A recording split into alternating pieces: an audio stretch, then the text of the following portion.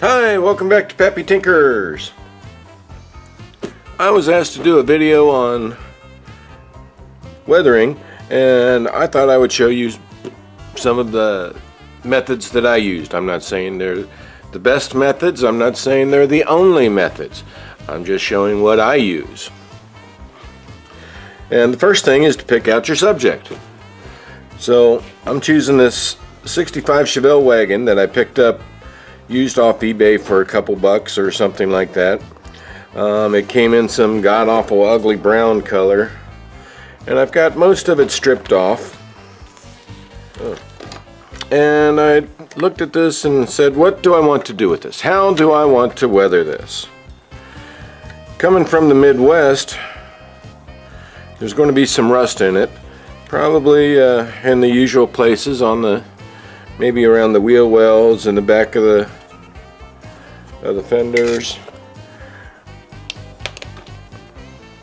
like maybe in this area,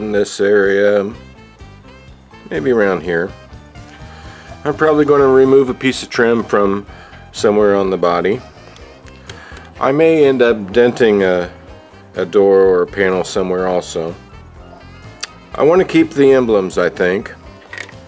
I'm going to get rid of this nasty exhaust that was built in because I don't want it to have the full exhaust. I want it to have the beater kind of weathered exhaust. I'm sure there's going to be more changes that I make to this, but let's get started with some of the basics that we know first. To get rid of this on the bottom, see, first we got to take it apart. Come on out of there.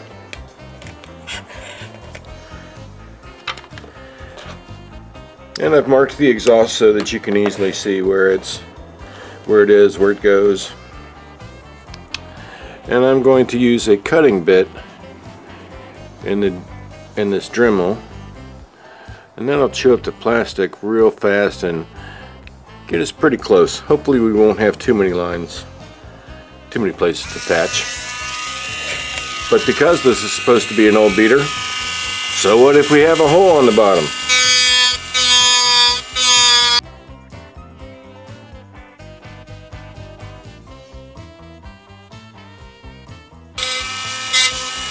When you go to do this, please make sure you're wearing safety glasses. These little bits of plastic will fly up and they'll come at your face.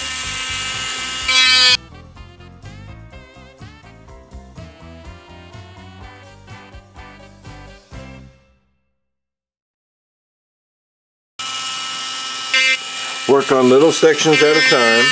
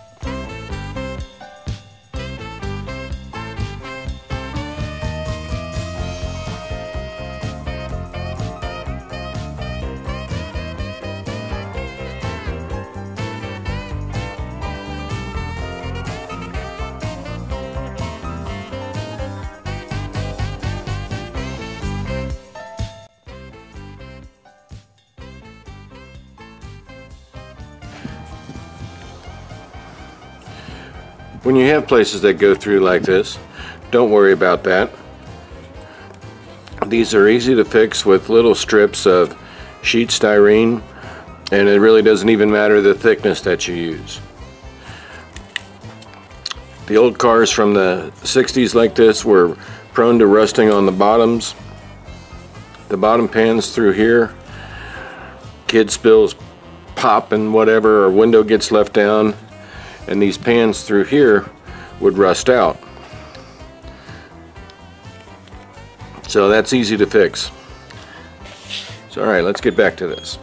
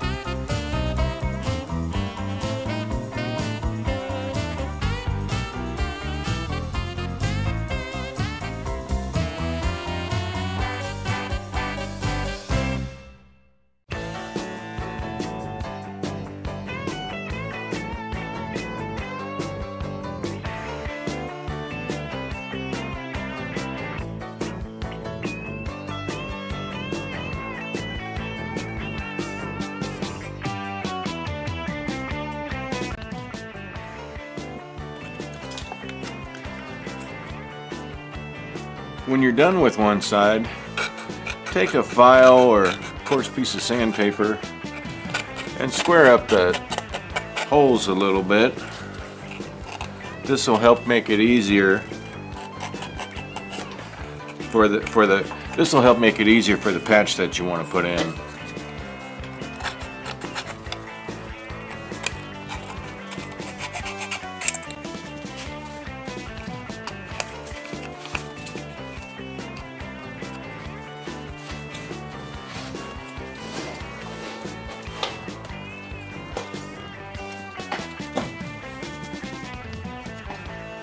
Now, what about the body?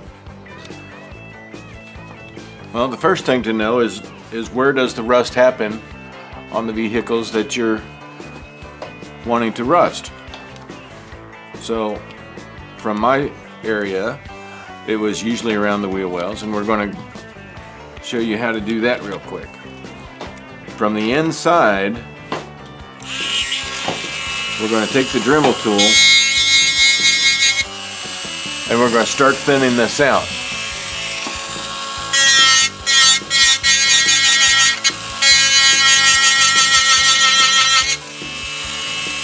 You don't have to be too careful. You just want a bigger area than what you're actually going to use.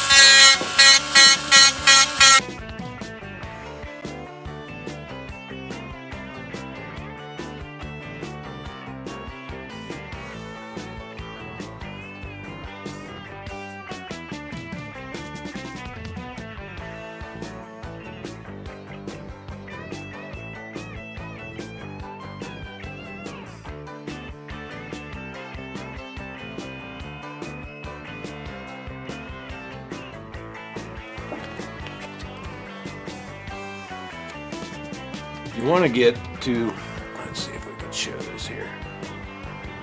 See how the light's starting to come through? Means I've got a little bit more left to do to thin this out a little bit more. But you can tell easily how different that area is from the original plastic. So we're going to take it down a little bit more, and we're going to do the other side.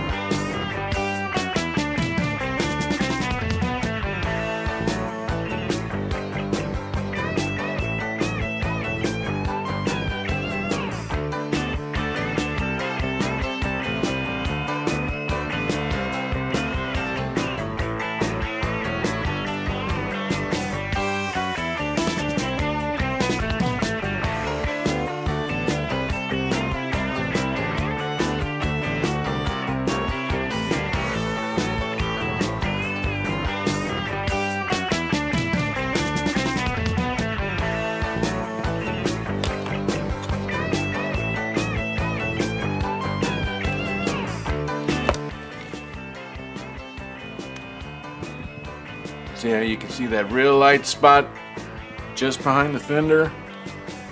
When the fender rusts, you want to keep it on the fender. You don't want it spreading into the door, and you don't want it spreading into the wheel well. It's just in that little space in between the wheel well and right here. And you want it so it's just a little bit.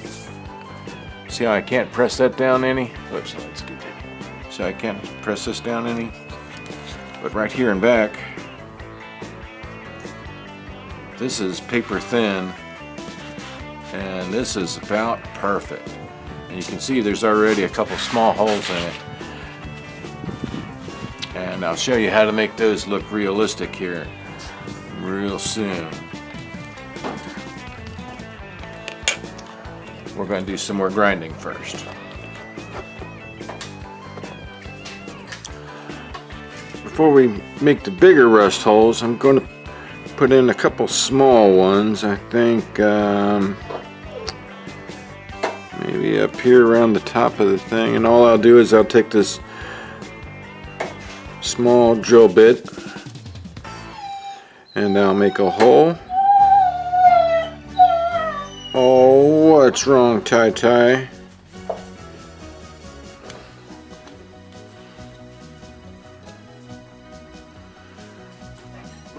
A small hole there, and maybe another one beside it too, just because rust likes rust. They multiply like rabbits.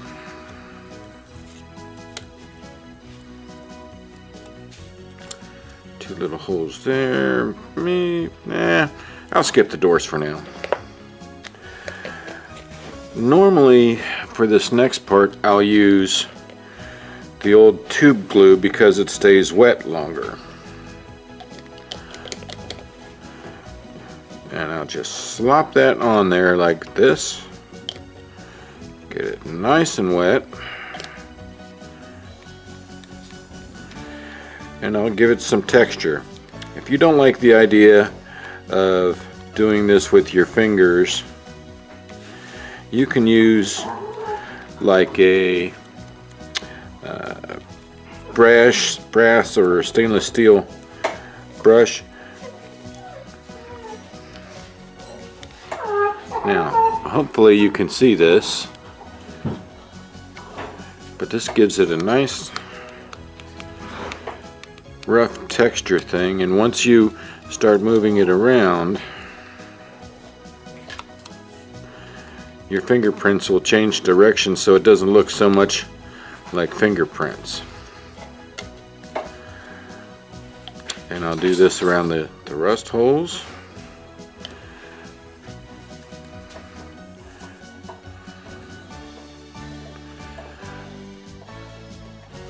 The brushes that work best are the toothbrush size, either stainless steel or brass, which of course I can't find right now.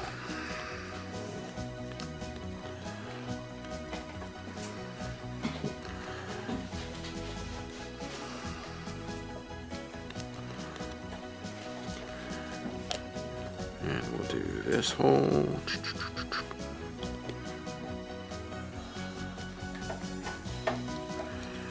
Dab, dab, dab, dab, dab, dab, dab, dab, dab. Change directions. Dab, dab, dab, dab, dab, dab, dab, dab, dab, dab, dab, dab, dab, dab, dab, dab, dab, dab.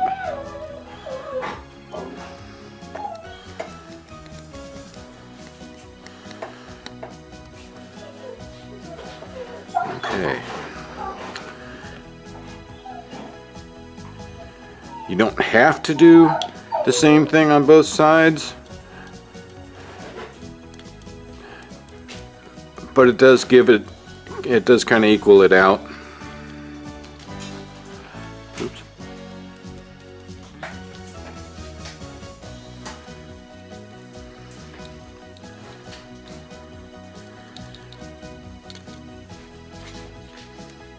It seemed to depend on if the car was parked on the sunny side of the road or little goofy stuff that it was always hard to figure out why one side of a car was more rusty than the other side. Maybe the sun didn't shine on that side to let it out.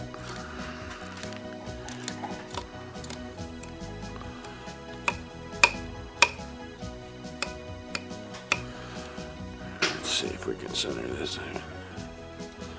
Show this, but this has nice light texture. And then you'll take your X-Acto knife and just kind of move it around a little bit, jiggle jag it. What you don't want to do is mess up too much of the shape of either the bottom or the wheel well. These areas typically kept their shape even though it was all rusted out against it, around it. This one doesn't have, the front doesn't have a hole yet, so just a couple pokies. It's good to have some various size tools around to change the shapes a little bit and get different kind of effects.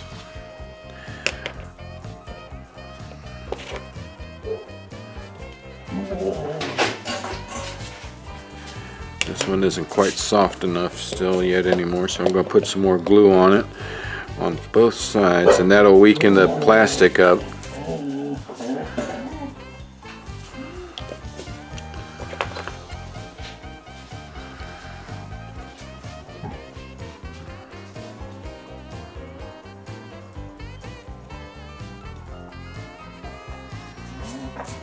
Maybe I didn't go far enough for this one. That's alright.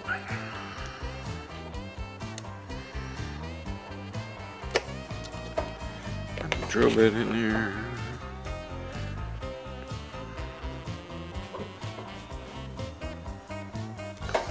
Twist that around a little bit.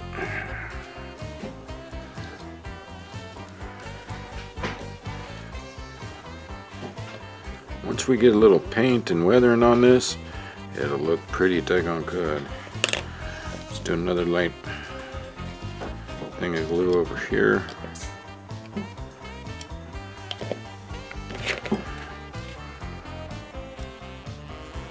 I'm going to leave that just kind of crinkled up like that. We're going to push it up, and that'll give it even more texture.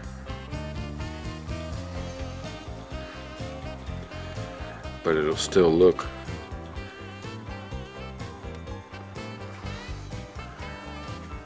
very realistic.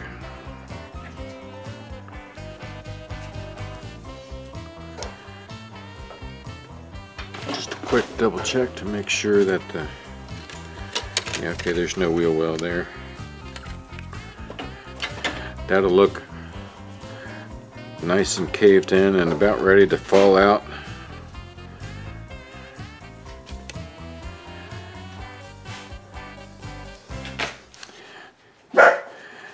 If you were to remove all of this, you would have to glue in some sort of inner backing panel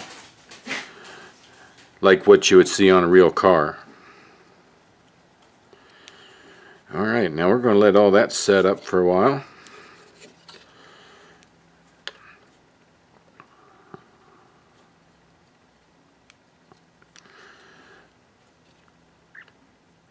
And then the next step is probably primering.